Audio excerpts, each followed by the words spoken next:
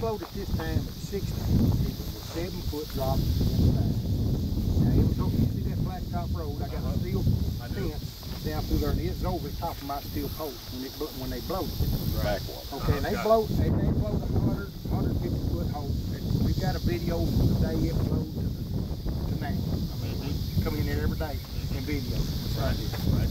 All right, you can see what it done with a 7-foot drop. Okay, if they build it back to a 50 foot, it's going to be a 13-foot drop because it still ain't not going to be full of water. Right. Right. And if it does, it's going to eat this right down through to New Madrid. And I'm saying that, you know, if it does it a day, there won't be much damage. If it does it 3 or 4 weeks, you know, it could be 4 or 5 miles down through there. Sure. And here, that level will get you straight on through. it went kind of way out there and then curved back like okay. this. Yeah, we're standing. Yeah, see how it curved Yeah. there? Well, it also curved there like that. Got it. And the landowners, This is a previous hole they built. that was, yes, at 37. And see, the landowners here, they got a real problem signing a right of entry and then building that back to 50. They said, I'd rather for them not to build it back than us have a 13-foot fall. And it's late in the season and we're getting started, even if they say we build it back to 62, which they're not even saying, you know, it's going to be next summer before they get it back to 62. We got a spring rain coming. You know, a 50% chance of it's going to happen next summer. Yeah. So I've got a real problem, you know, and the landowners have got a problem giving them now I don't know what they'll do. They might just go and do it anyway. But now they're not going to give them, I don't think, unless they put a lot of stuff in writing, you know, saying, because here's the thing, that's what I was telling the Colonel, they hadn't told me anything here of what they're going to do.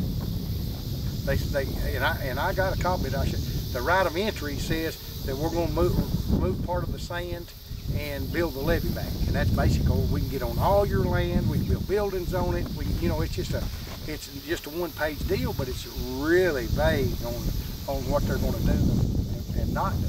So are they taking the sand off that land, or do you guys? Well, see, there's some FSA money, you know, down there, but the FSA money is $1. You actually get about $1.96. You can't move sand for $1.96. Because I've got dirt scoops moving right back there now. All this ground that you see laid out, we put it direct. That's what I was going to ask you. Okay. So you can do that for $1.96, but you can't move sand for $1.96 because you can't move it with dirt buckets.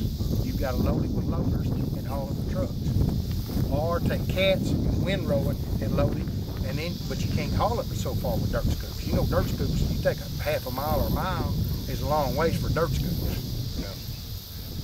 So it's a real problem, and they hadn't given me any of them issues. The big angst over this is regardless of how they build it back.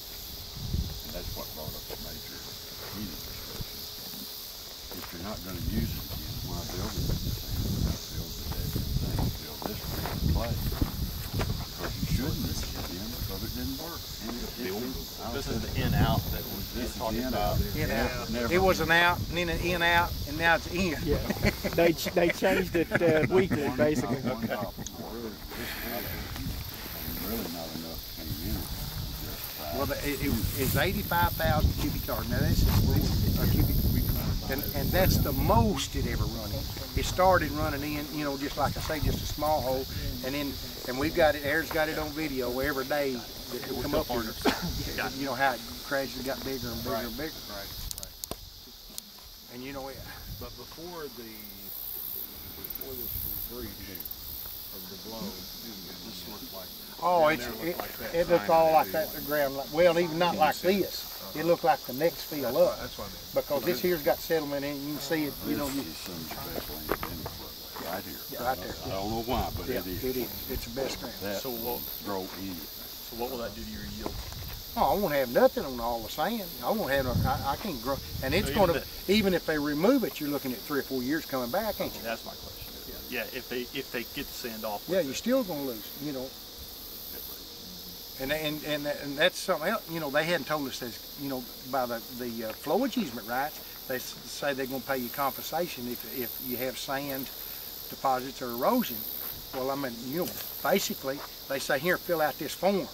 Well, you know, that doesn't do you no good. What do you, The Department of Justice is handling that too, right? yeah, Department, that's what they keep saying, the Department of Justice. Well, that, you know, that's 3 or 4 years down the road. And why they can't, you know, that's why I got on the colonel a while ago. They're telling me this sand is too dirty. I said, explain why the sand is too dirty. And he said, well, we need finer sand. I said, run it through the sieve. They do it all the time at the deal. And I had a guy from, well, it was bidding on the north job. He said, I told him, he said, I'd run it through a grader, and we'd grade it to whatever grade. And they said, no, we can't do that. And I said, explain to me why you can't do that. I don't understand. You know, I'd get rid of 90% of it. Yeah, let's see if we can get an answer on that. Okay. That's a good question for us to ask. And Alice doesn't have to ask every question. Well, they don't answer my question. You want to take it for a Yeah, I want to take it for a